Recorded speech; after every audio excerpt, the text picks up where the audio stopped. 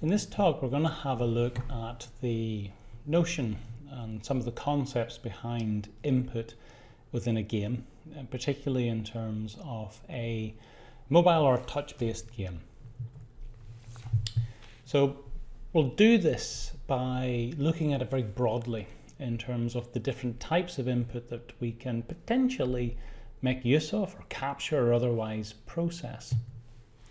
And certainly over the years, if we're thinking about gaming, there's been quite a wide range of different types of input device that have been used and which continue to be used. You can see quite a few examples of them here, from traditional controllers to keyboard and mouse to steering wheels to touch-based to visual through, for example, things like the Kinect.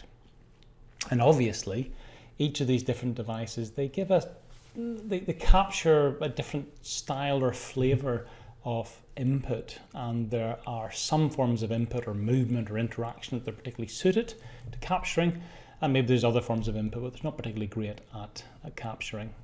And ideally, if we are designing a game, we want to make sure that on the device that we're running the thing on, that we have a form of input that's going to give us the right level of user control and user responsiveness that we need to play that particular game. Just as an aside, I mean, this is an evolving area, so it's not one that has stayed static, and there are, maybe over the next 10, 15 years, lots of other nice, interesting areas where input might emerge. So you have things like, bioelectrical input. This is a particular example, one that would capture activity within the brain, but beyond that you can also have other ones in terms of skin, muscular actions, things like that that can pick up how a person is moving or what types of processes are occurring under the surface of the skin. Speech input's another one. I mean, a lot of how we interact with other people is through spoken speech, and sometimes for certain types of games, being able to say what you want to have happened is maybe a more efficient way than having to otherwise navigate through a rich and complex interface. And ultimately, I suppose in all cases here, we are dealing with a system where the user has certain intentions in mind that they are trying to convey and enact within the game. And they do that through an interface and interacting with that interface. The most direct way of doing it would be just to get direct access into what they're thinking, and then to be able to make use of that. They can do that nowadays, but in a rather, as of recording this, a rather crude mechanism in terms of monitoring that people are having a certain type of thought or thinking of a certain thing in terms of the brain reactions to it. Now, if you wanted to, you could spend a bit of fun thinking about how these things might change or revolutionize or otherwise bring about new forms of gameplay to players. So for us, we are developing on a mobile device, a tablet, a phone. So it's prudent that we have a look at what types of input these devices accept. And for current mobiles, and again, this I think reflects that things will change over time. The types of input device that we have presently, and this will not apply to all devices, but if you like, state of the art at the minute, it would include things that detect motion or movement of the device. So that can include an accelerometer, to detect how the device has been accelerated, accelerative forces. It can include a gravity sensor, so again tying into how it's been held, which way gravity seems to be pulling the thing down, to gyroscopes in terms of looking at movement or rotation of the device itself. Also can include environmental sensors, so things here would be the air temperature, maybe the air pressure, things like the height, the amount of illumination, how bright or dark it is, the humidity in the air. So again, these are other measurable elements that phones or tablets can pick up on. And our third category are position sensors. So these are not so much about relative motion and movement of the device, but as to where that device is located somewhere in space. So they are orientation sensors in terms of which way the device has been held, or magnometers in terms of measuring its movement through space in terms of what distance it seems to be moving. So lots of rich forms of input that can potentially be captured. And all of these, I suppose, are in addition to your normal touch-based input, in addition to your camera input or to the sound input you get through the microphone or the camera, or interaction with the touchscreen itself. So mobile devices, potentially very, very rich in terms of the types of input that they can accept. It's useful pointing out this little aside. So for a number of these measurements, and potentially your game may make use of these, or it may not, but if it does, then this is relevant. We're talking about three-dimensional movement, or three-dimensional measurement to be precise. So for example, if you think about how a device is accelerating, it is within a three-dimensional space. So we have an X, a Y, and a Z axis. Or for gravity, again, the gravitational strength is something that you can measure pulling down on the front of the phone, the side of the phone, or the top or the bottom of the phone. So these are three axes measurements. So we have an X, a Y, and a Z component. Now, within devices, there is a convention in terms of how these, an X, a Y, and a Z, what it means and how it's represented. And ties into what's known as the device's default orientation, which is the way the device, if you like, has been designed to be orientated by default. Given that the default orientation, so for a mobile phone, as you're sort of holding it up, looking at the screen, the x-axis traditionally or by convention points to the right of the device, the y-axis points up the device, and the z-axis points out from the screen towards the person. And these are arbitrary choices, but that's the convention that's used. For example, the z-axis could point into the phone away from the person, but that's not the way they do it. Positive z points towards the person from the phone. And it is important to appreciate that the default orientation is something that the manufacturer decides. And for phones, it generally is a little bit more straightforward. For tablets, some tablets can be designed to be held in portrait mode, some designed to be held in landscape mode. But the X, the Y, and the Z is relative to the default orientation. Now, why that is important is because if you rotate the device, so I'm holding, let's say my phone is designed to be held in portrait mode, but I'm holding it in landscape mode, it doesn't change the X, the Y, and the Z axis. So X will still point to the right as held by the device in its normal orientation. So I were to take a phone, turn it around onto landscape, the right then's probably going to point straight down. So again, it is something that doesn't change as you actually move the device. And that means when we're playing the game, either we have to fix the orientation to what we want it to be, or we need to ask how is the user currently orientating the device, and then to take that orientation into account if we're measuring things like acceleration or whatever. There's a link there to sort of a good solution on that. Other thing about mobile devices, most of the input that we get will be through touch. And if you think about touch, there are actually lots of different gestures that have been established and are commonly used, and we want to make sure we're using these consistently if we need to use them.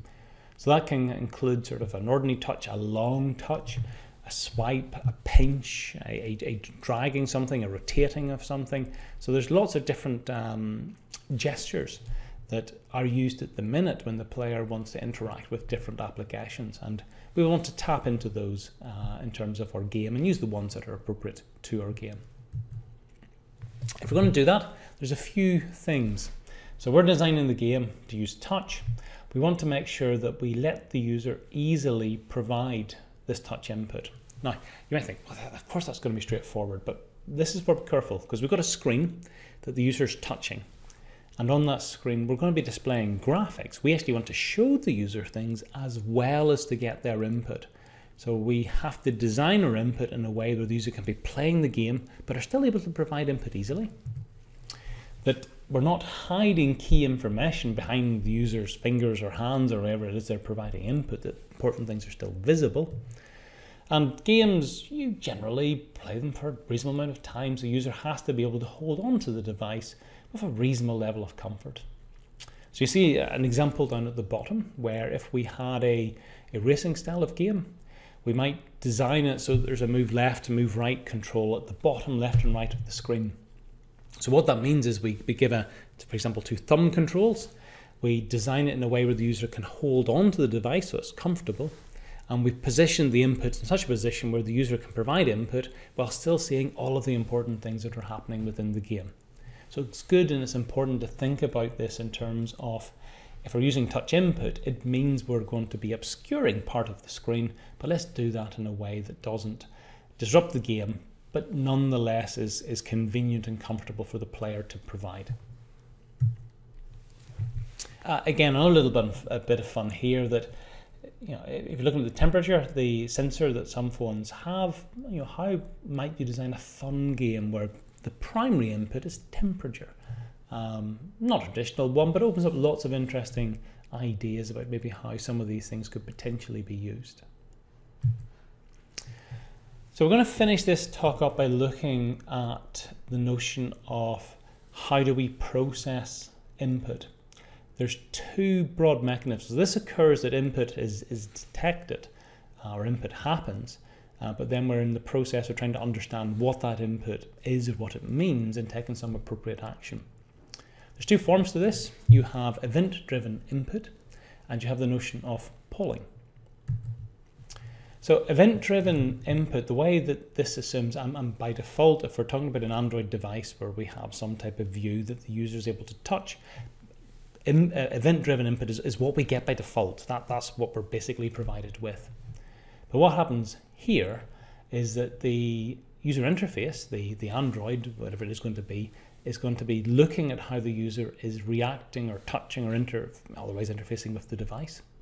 And if they detect something like a touch event or a drag event, they're going to create an event saying, oh, the user's touched the screen at this particular position. So that's an event.